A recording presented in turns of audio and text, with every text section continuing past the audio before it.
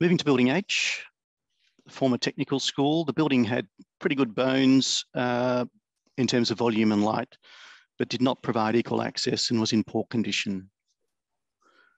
Now housing staff spaces, including the directorate of the TAFE. 1 minute. And finally, Building P, a lighter refurbishment, here showing the digital learning commons on the ground floor.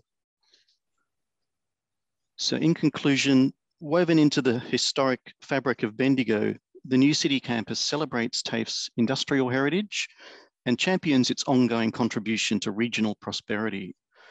It communicates to prospective students, industry partners, and the broader community that Bendigo TAFE is an industry-focused, future-focused, approachable and inspiring place to learn.